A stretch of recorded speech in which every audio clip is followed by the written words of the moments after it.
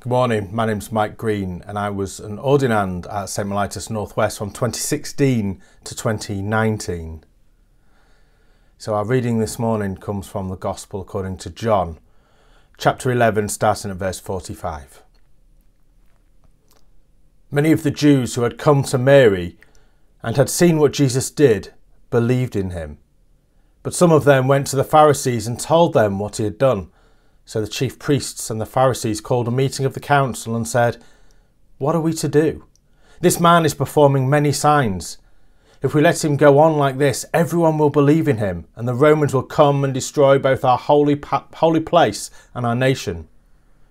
But one of them, Caiaphas, who was high priest that year, said to them, "You know nothing at all.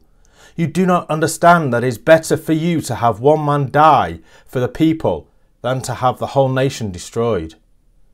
He did not say this on his own, but being high priest that year, he prophesied that Jesus was about to die for the nation, and not for the nation only, but to gather into one the dispersed children of God.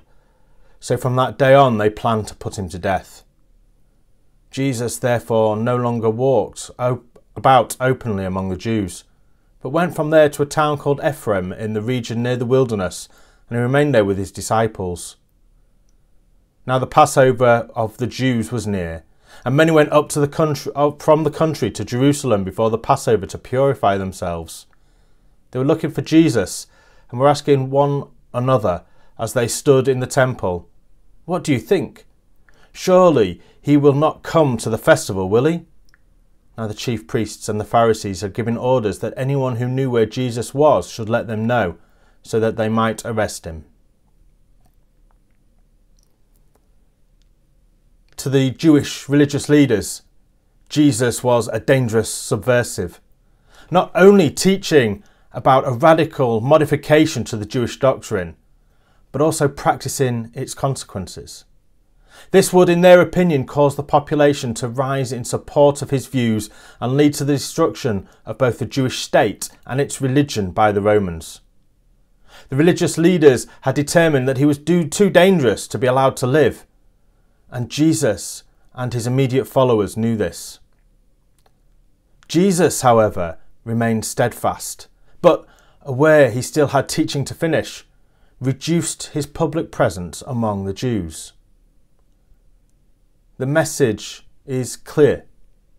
In the face of death, Jesus was prepared to continue preaching the message, accepting the inevitable consequences.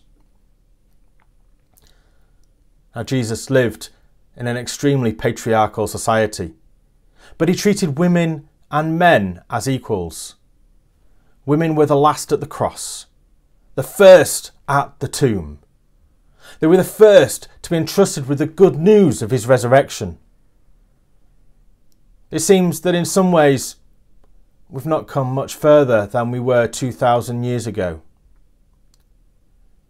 I don't know what it's like to be a woman in our society today, being objectified, harassed, worried for their safety.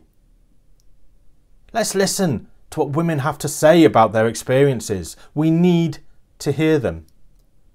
If you weren't actively doing this before, the last 2 weeks have shown that you should be now. But what I do know is that I can call out the toxic behaviour of my fellow men against women. And I call on all men to do the same. And as Jesus did, we need to continue calling this out and accept any inevitable consequences.